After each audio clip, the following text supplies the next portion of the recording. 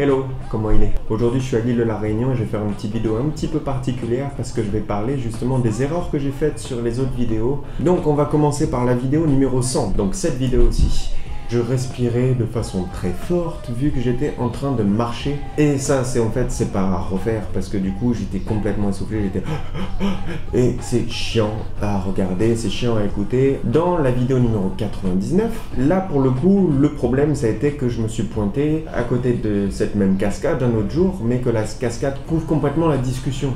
Donc on n'arrive pas à les entendre, même en retrafiquant le son. En fait, le son de l'eau tombant en fait est très agressif et fait qu'on est obligé de prêter l'oreille, de mettre tout un tas de filtres sur l'audio et en fait ça passe pas du tout. Dans l'épisode numéro 98, donc sur le tatouage, là pour le coup c'est un peu différent parce que ma caméra a clamsé en plein milieu. Elle s'est mise à faire un bruit complètement ahurissant là.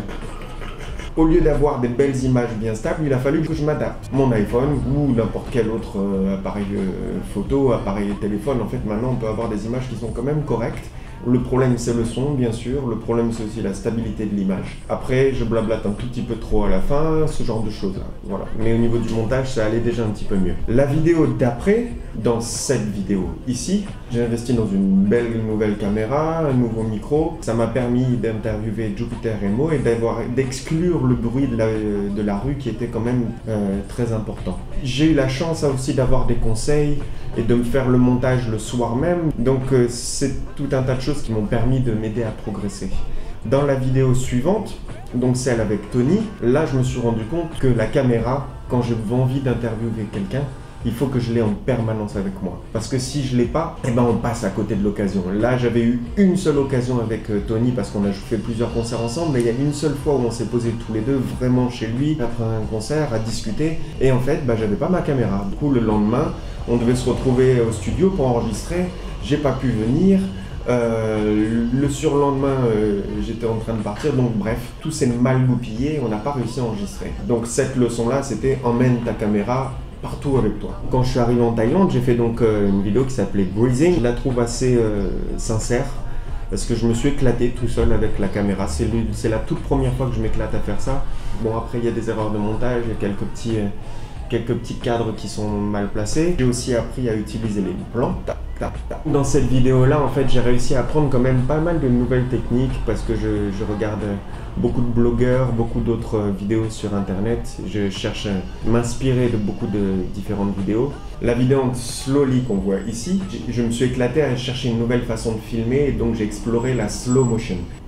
Ça m'a agrandi l'œil en fait, ça m'a agrandi l'œil sur des choses que je ne voyais pas forcément au départ. Et je me suis surpris à m'arrêter sur le sentier, à regarder des choses un petit peu comme les prises précédentes où je regardais la montre religieuse. C'est ça qui m'avait donné l'idée de me dire, voilà, les toutes petites choses sont très très intéressantes et ma caméra me permet enfin de capturer un petit peu ce que voient mes yeux. Et la musique prête à merveille parce que du coup, l'arrivée de la distorsion sur la fin fait en sorte qu'on croit que c'est l'eau et la cascade qui descend, mais en fait c'est pas du tout ça, c'est dans la musique, cette distorsion est naturelle.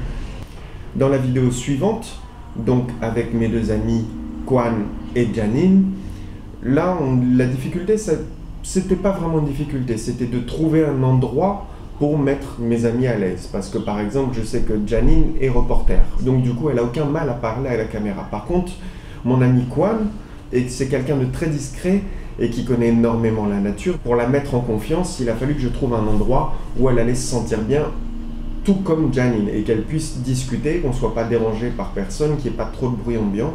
Dans la vidéo suivante, je me suis retrouvé confronté à une autre difficulté qui est que les deux personnes que j'ai interviewées, qui sont des personnes magnifiques et qui m'ont reçu très très gentiment à bras ouverts chez eux et m'ont fait découvrir leur univers, ces personnes-là, c'est des personnes qui sont très discrètes et qui, avec la caméra, se refermaient un petit peu. Alors pour le coup, je me suis servi de la caméra et je laissais la caméra tourner pendant que je parlais. Ça leur a permis de s'adresser à moi et moi de capturer certaines images alors qu'en fait, ils ne le savaient pas. Ou ils s'en doutaient et ils ne faisaient pas gaffe et ils me le disaient pas, ce qui est gentil de leur part. Le problème de la dernière vidéo, c'est que je fais ça. À chaque fois que je parle, je monte parce que je regarde mes pieds. Donc je regarde mes pieds et on voit sans cesse mon menton monter à chaque découpe par rapport à la voix. J'ai aussi appris à m'éclater avec les différentes transparences, les différents calques d'images passer en négatif certains filtres, faire en sorte que le ciel donc, disparaisse, forme des courbes particulières avec les falaises derrière. Donc deux calques, trois calques en simultané, un calque qui va suivre la ligne de basse, un calque qui va suivre plus par exemple la charlée. Mais là encore, je parle du montage, donc du fait de suivre la musique et coller à la musique. Toutes ces vidéos-là, le fait de les faire tous les 5 jours, et ça me force à augmenter mon niveau, ne plus faire les mêmes erreurs, trouver quelque chose qui soit artistique. Donc quelque chose d'artistique, c'est trouver une inspiration.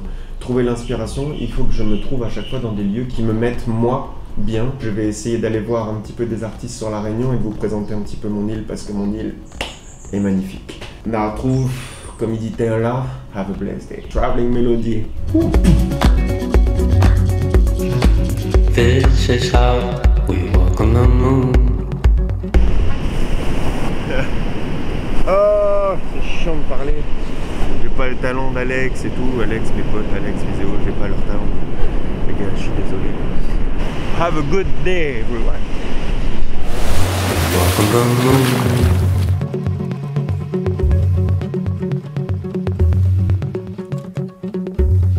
This is how we walk on the moon.